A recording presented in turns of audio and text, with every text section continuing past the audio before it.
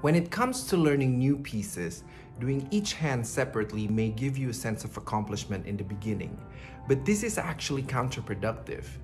If you were to learn how to juggle, you wouldn't learn hands separately because they need to work together. Welcome back to Joy of Practicing. My name is Ferdy Talan.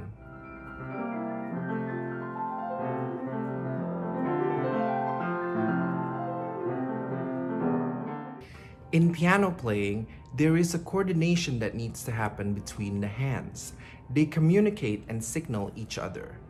Learning hands separately will get each of your hands to know what to do by its own, but not necessarily with each other. And when it comes time for you to put them together, it usually takes much longer for them to connect. Let me give you an example from my personal pitfall.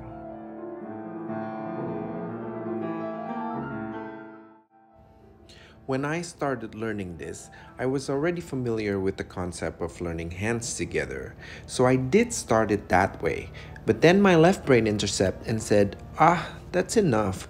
Let's go learn the right hand better, which has more notes anyway. To which I discovered later that my early learning efforts were not integrated yet. In the end, I had to redo the whole etude and make sure that both hands know where to cue each other.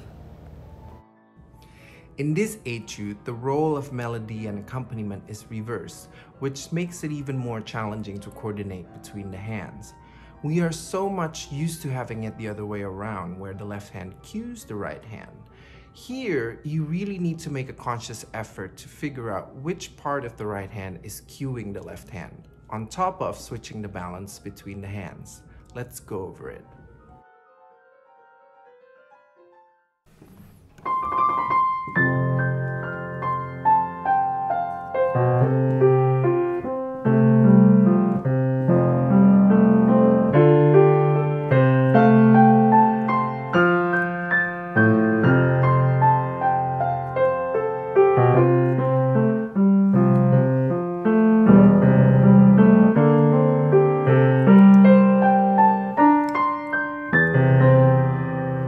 You see, there's this.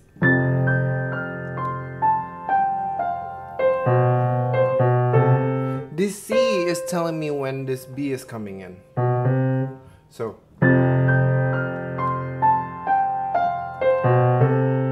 And then I can feel that the A and the C are actually together afterwards.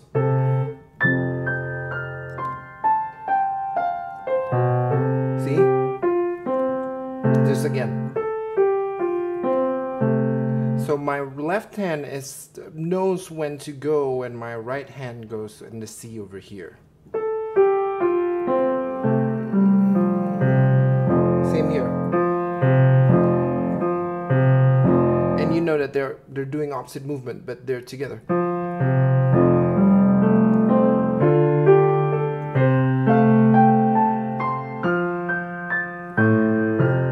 You see? Here are some of the ways that you could practice this.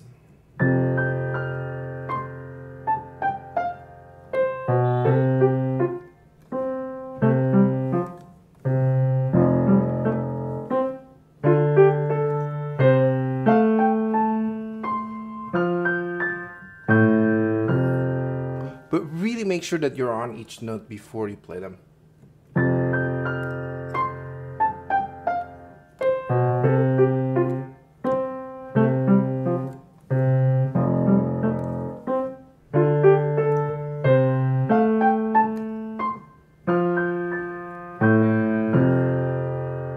And you could also do it the other way around.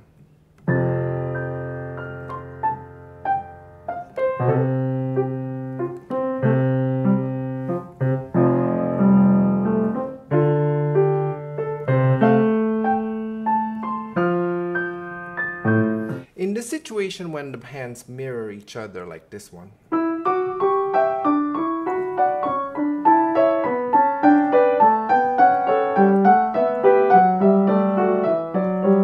and so on, yeah? This is my key movement.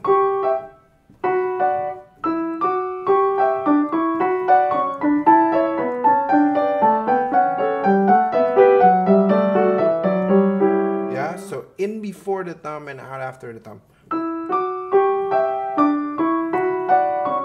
In, out,